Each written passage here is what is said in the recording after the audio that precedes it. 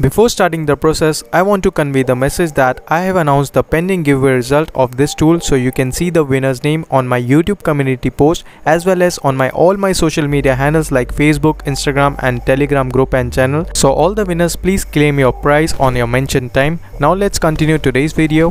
So in today's video, I will show you how you can jailbreak the latest iOS 12.5.5 in the passcode or a disabled device.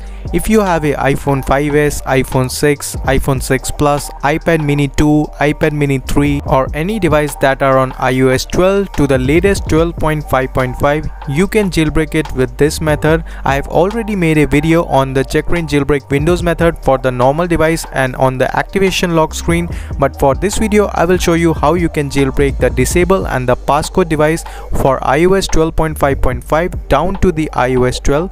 For this method, you will require a Mac operating system or you can use the Hackintosh for the Windows user. First, you need to run the Checkra1n 0.10.2. You can only use this version. This is the old Checkra1n version. So for that, I will show you how you can get this old version. Currently, the latest version, that is the 0.12.4 on the official website, but you can get this old version on the official website as well. You just need to scroll it down and you will get the all release option. Now just click on that and you will see all the Checkra1n release. Now once you got the Checkra1n 0.10.2, simply download it and install it normally on your system. Now just simply connect your device. Now if it's on the disable mode or a passcode mode, you can simply first put your device into recovery mode and then connect with the Checkra1n.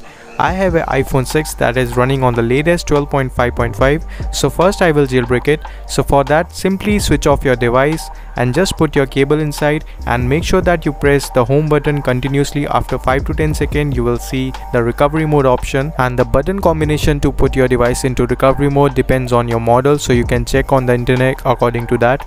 After that, you will see your device is connected and you will see the iTunes pop-up. Just close that and simply jailbreak it. Click on start and put your device into DFU mode and then it will start jailbreaking your device. Now the jailbreak is completed. Now you can back up your activation files directly from your device through the FRP free tool. You can bypass it with the free method. Now you have activation files and you can easily do that.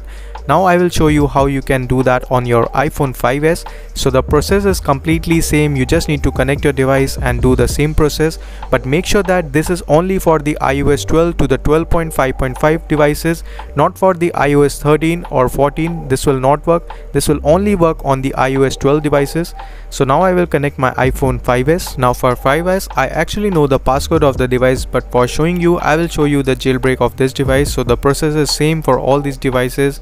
And in the end, I will unlock my device and show you the actually jailbreak is working or not and show you the Checkra1n loader on the home screen. So I just need to wait for the 1 minute to get over to this screen, to the passcode screen. Now I will just open my device and then I will see that the jailbreak is working actually or not and see the Checkra1n loader. So now you can see the Checkra1n loader is on my home screen. So jailbreak is completed. So this is how you can jailbreak the iOS 12 to the 12.5.5. And if you have any old device, you have to just follow this video. So I will see you in the next video. Until then, goodbye, take care and peace out.